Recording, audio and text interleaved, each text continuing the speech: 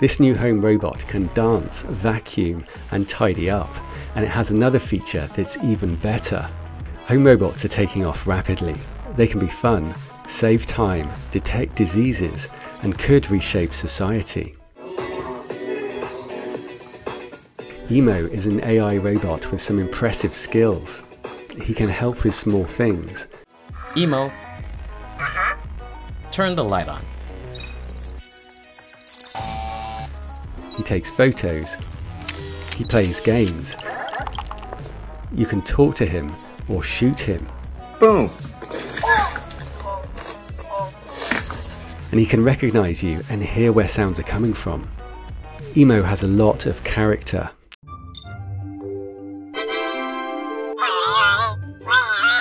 Eilic loses the feet and gains arms.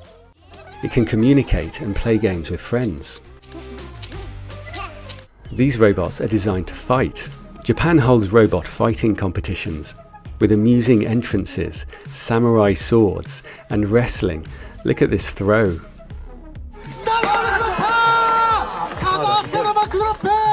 This robot mimics your movements using controls strapped to your waist. It has a sword and shield and sensors to detect impacts.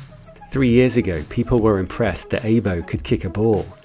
It's a great robot, but it costs $3,000. This new robot costs $500, and it can kick a ball into a goal. It can also work with colours, motion track, recognise you, and sort objects.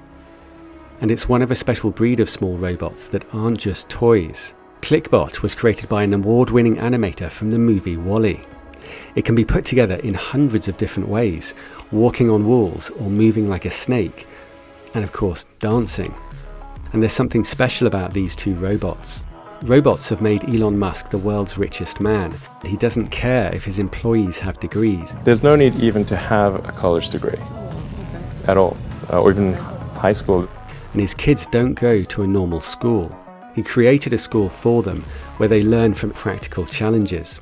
Our brain has evolved to discard information that it thinks has no relevance. You're being asked to memorize formulas, but you do not know why.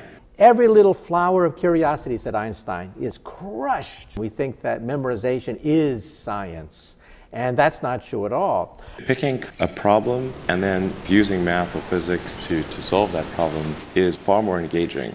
ClickBot and Emo can be programmed, helping people to learn code. The world is short of 40 million coders, and that's expected to reach 85 million by 2030. With ClickBot, it goes all the way from recording and playing back actions to full coding. Some might prefer a programmable tank that fires gel balls and teaches maths and science. The company behind it also made my favourite toy, an FPV drone. It helps you see places from a completely new perspective, and it pretty much flies itself, almost making up for my terrible pilot skills. The Jetson One enables you to fly without a pilot's license. It's probably very noisy, and I guess we'll have to see what happens when it crashes, but it looks so fun, I'd love to give it a go. From the details on their website, it seems a really high quality machine. It uses LiDAR sensors to track terrain and avoid obstacles.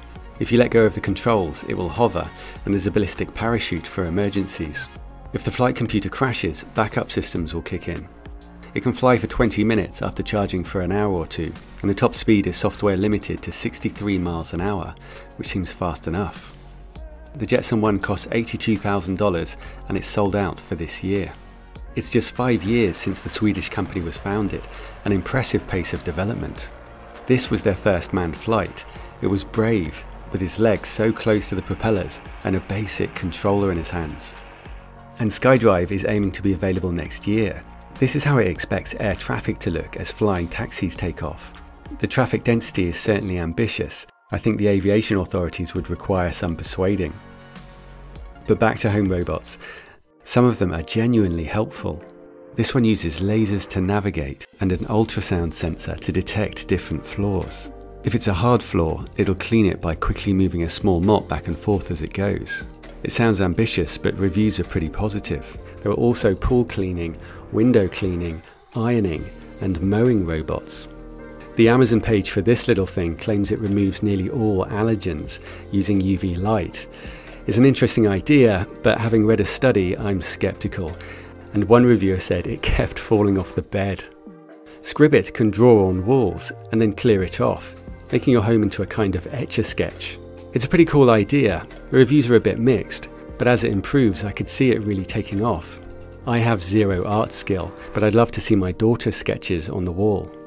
If you're going to have an AI face on your desk, you could also put a plant on it. This one can show if the plant needs watering, or more light, or if it's too hot. You can show it a QR code to configure it for different plants. The Labrador Retriever is a simple robot to move things around for people with disabilities.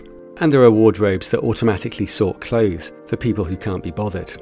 Amazon's Astro can monitor your home and let you know if it sees anyone that it doesn't recognize or hears any unusual sounds.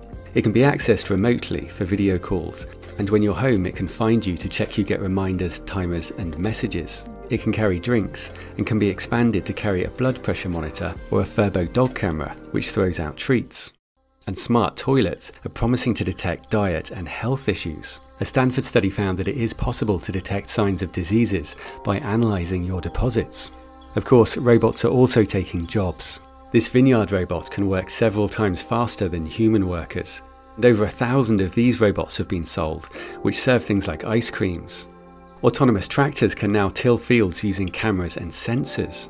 And it doesn't even require a new tractor. An upgrade kit has been launched by one of the world's biggest farm equipment companies.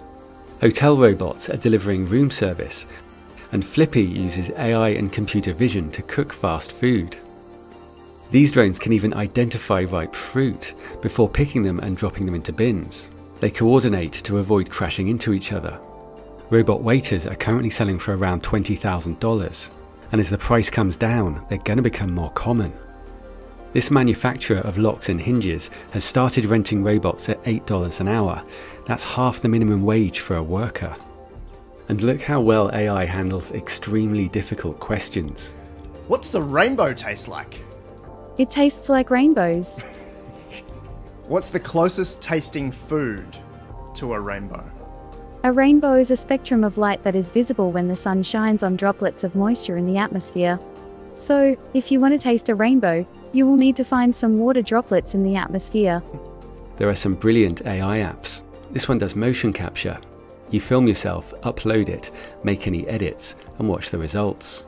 I wonder if it will eventually match the quality of film kits like this. Hi. Can you speak in Greek? Okay, let's see. Ένα, δύο, τρία. There are also apps that can restore old photos, colorize them and sharpen them. There's hardly any detail here, but the AI nails it. It's almost like those amusing police scenes. Maybe he saw the sniper. Or was working with her. Wait. Go back one. What do you see? There's a reflection.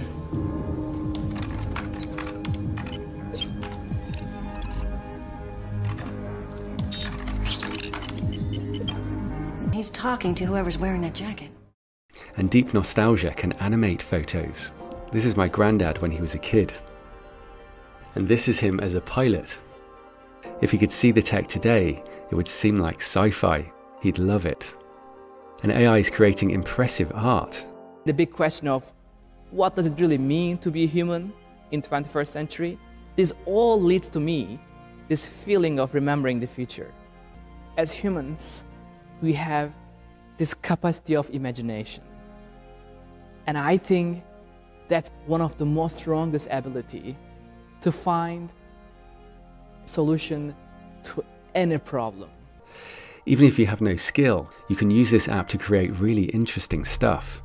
You give it an initial image and a text prompt like Cyberpunk Forest by Salvador Dali, and the art keeps evolving until you're happy. AI also helped to generate these images of Simpsons characters, and it's competing with designers. This one generates logos. You just give it a brand name, pick a color palette, enter some keywords, and it creates a few options for you. And robots are starting to take over some of the most sophisticated jobs. We previously looked at robotic surgery tools, and recently an autonomous laparoscopic robot operated on a pig with significantly better results than a human surgeon.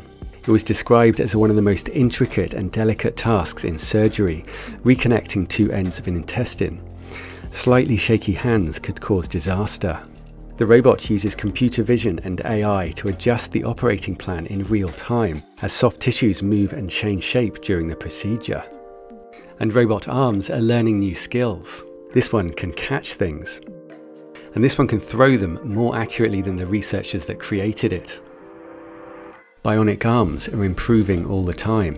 Tilly was one when her arms were amputated to save her from a life-threatening illness. So the arms are controlled by my muscle sensors, and there's sensors on the inside, so whatever I do with my muscles, I can control the fingers. So if I squeeze my muscles, they'll close, and if I flex, they'll open. These hands have been made by bionics in 5 years, and if this is what they can achieve in 5, just think of what they can achieve in another 5. So I'm really excited about the future. Brain-controlled prosthetics are also advancing. Melissa Loomis can even feel through her bionic arm. Oh. Right there? Yeah. All right, so see if you can tell when you've actually gotten this. So just close slowly. Got it. Got it, got it, got it. Okay, and open. The prosthetic feeds back to nerves associated with different fingers. The nerves that feel here on this hand, they're moved here. So that's her thumb, her index finger. She can even feel different temperatures. My hand is cold. Oh, it's cold. Oh, it's very cold. And this synthetic skin has layers of sensors to feed back the sense of touch. If you were to look at a little cross-section of your skin and see all the different receptors, you would notice that they're not all in one layer.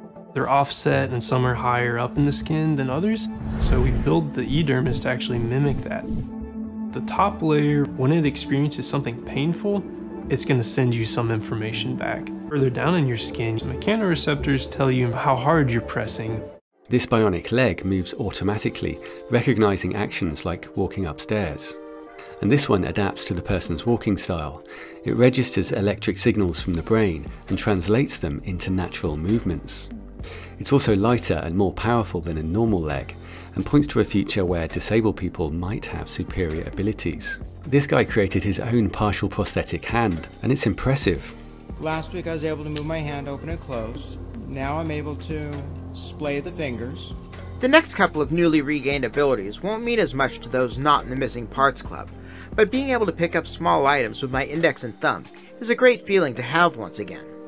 Brain-controlled bionic arms are also advancing, and technology like this could transform us all. The new device is inserted through the jugular vein, up into the brain, where sensors extend into the walls of veins. Over time, cells may gradually grow over the sensors and incorporate them into the tissue.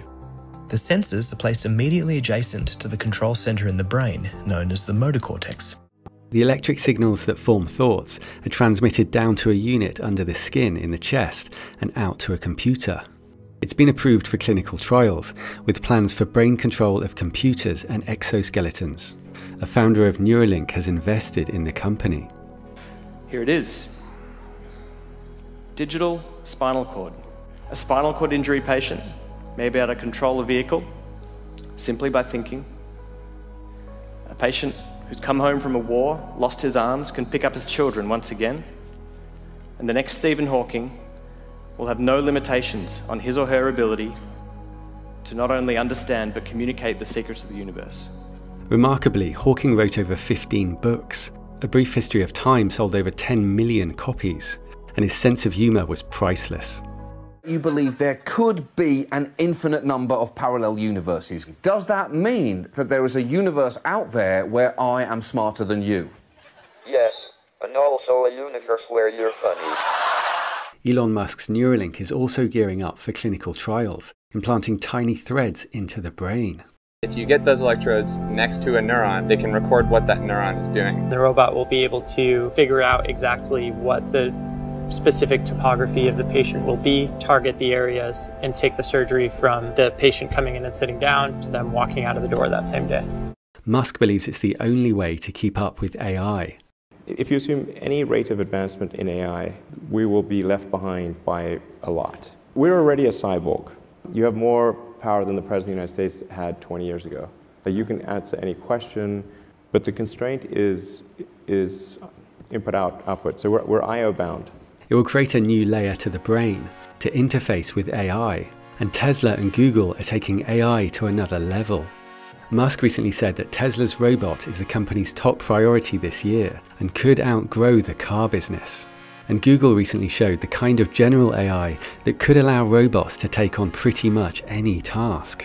Most of our models today deal with only a single modality of data. They deal with images or text or speech. We can build models that take in all these different kinds of modalities of input data, but then fuse them together. We've been calling this system pathways. So the idea is this model will be able to do thousands or millions of different tasks.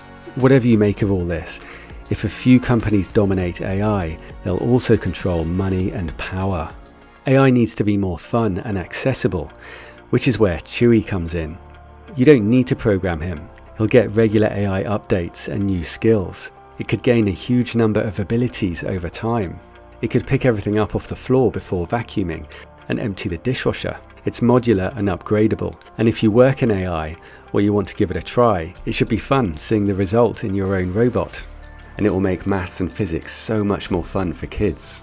We're also exploring how it could help develop AI and sensors for prosthetics. I'd love to hear your thoughts. It has to be extremely high quality to allow for years of AI updates and new skills. So the more input we have at this stage, the better. And we need an exceptional team. If you're doing great things in AI and robotics, please get in touch. It'll be a great day when we can show you the robot in action. So subscribe for that. And thanks for watching. What are you waiting for? See, think, do. Popology Networks. Your science of what is popular.